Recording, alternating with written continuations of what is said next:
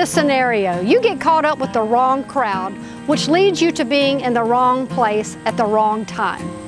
That ends you behind bars. That's the story we've got today. Ashanti Witherspoon was once in a maximum security prison with no chance for parole. He was going to spend his life behind bars. But God intervened and spared his life behind bars so that his purpose could be lived out to help other people that were also prisoners. This is much like a movie, but it's real, and you want to see it from the man himself.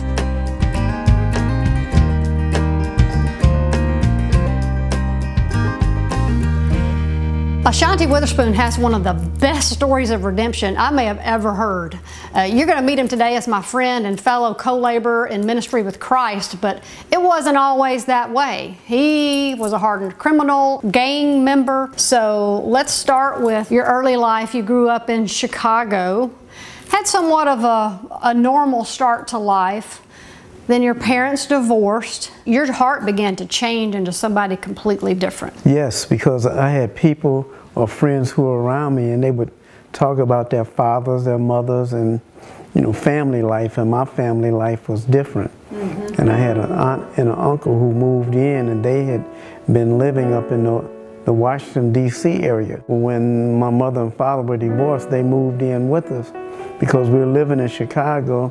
And my aunt was saying, wow, she doesn't need to be raising 3 sons in the city of Chicago. After that, and you began to harbor resentment, even though you were doing okay in school, you were smart, you began to, in your own words, drift. When you were 11, against your aunt's wishes, your mom let you go live with a cousin, which really began to crumble what foundation was left of your home. Tell us about that move. My aunt had been fighting against it for the longest, and I put pressure on my mother, was constantly talking to her, just letting her know, look, you're my mother. She's not my mother. She can't tell me I can't go over and spend the night. That if it's all right with you, I can go. And I kept putting pressure on her, and then finally she agreed to it. And when I left out the door, I heard them talking. She said, I hope this doesn't happen, but you might regret this move for the rest of your life.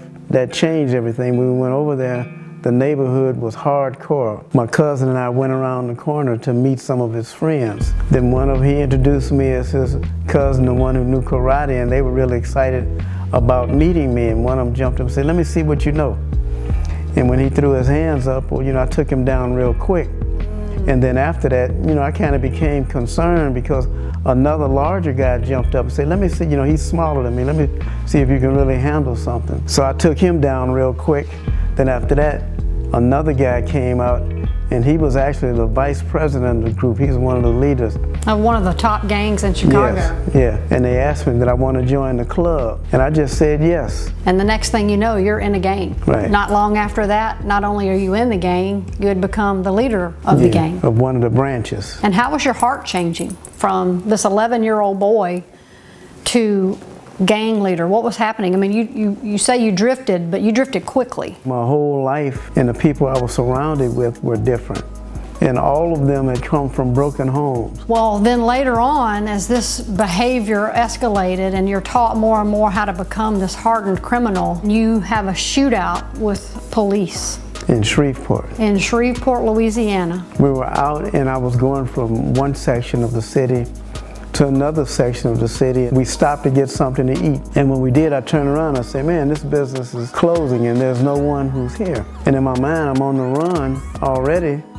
I said, I can just go on and rob this and continue on to where I'm going and what I'm going to do. And I'm going to be leaving the city in a few days anyway. And when we stepped out, the guy who was driving the car, he was in front of the restaurant at first, and he left so he would be out of the way. But when he drove down the street, the police had stopped him. When I stepped out and looked and saw that the police had stopped him, the other guy who was with me said, man, let's run down here. I know where a parking lot is that's full of cars. And we ran down the street, went to steal a car, and then the police started coming because somebody had called and said that somebody was out here trying to steal their car. And the police came through the parking lot, and it was 2 of them. One came across the street.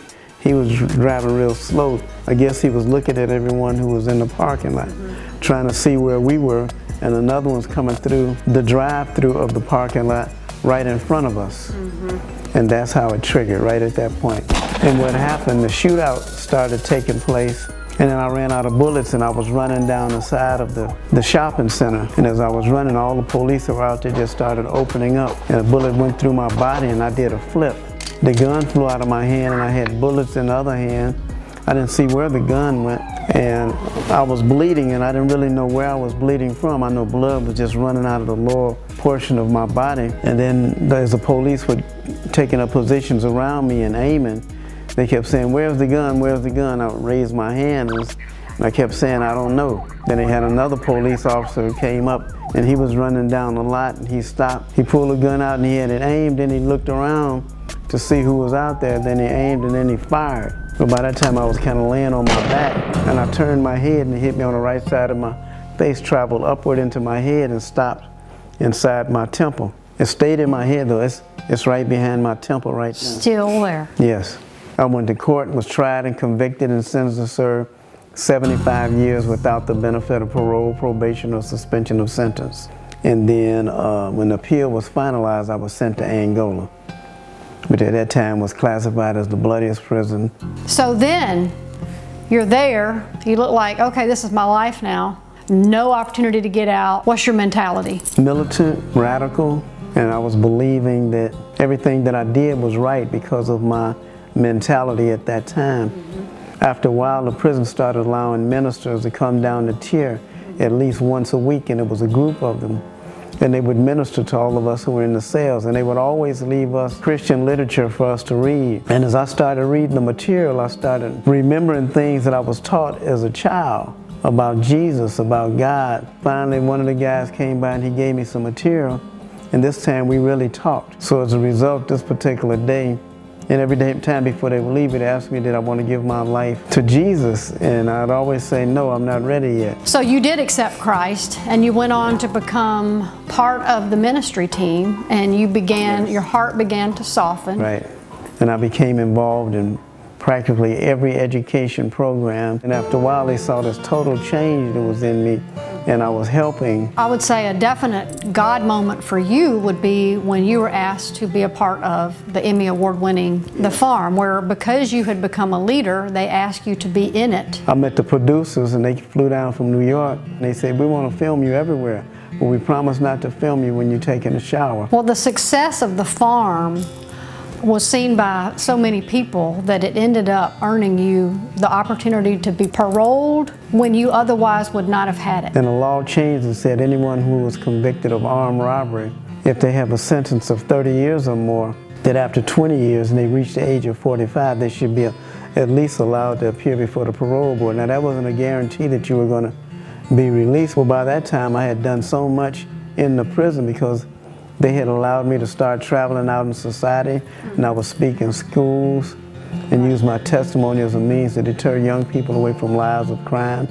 You know, we developed a CPR team, and so we were saving lives in prison and teaching people how to save lives. And that was your ticket to get out, was to go and take that ministry and prevent others from going to prison by using your story. And so you have been ministering for how long now? Well, I've been out of prison for 19 years. What has your ministry been like? I mean, it is obviously born in the heart because you've been there. Well, I'm heavily involved in prison ministry and re-entry. When people are getting ready to get out, help them find jobs, places to stay, you know, help them through the initial months or the initial year or so. And for a while, my wife, Susan, and I had people who had been incarcerated over 20 years.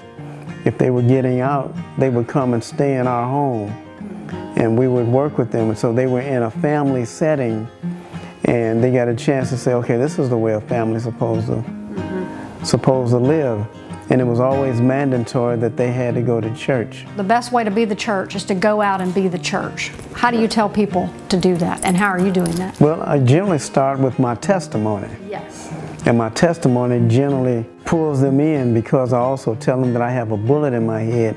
And if I'm speaking to young people, if I'm speaking to anybody, I'll pull the plate out of the roof of my mouth and let them see this large hole that's inside my mouth, because a bullet hit me on the right side of my face, traveled upward, and it stopped right inside my temple. As a Christian, you know, you pray and ask the Holy Spirit to guide you and what you want to say. And you find you a jail or prison that you can go into and be willing to work with the people. Now that might not be what God has for you, but you have to ask God, what is it you would like for me to do for you? We've been here today with Ashanti Witherspoon, and you've now heard one of the greatest stories of redemption I've ever heard, from prison to pastor. Thank you so much for being with us today. Thank you for sharing your story, and thank you for the ministry that you do. Thank you for having me. And thank you for being my friend.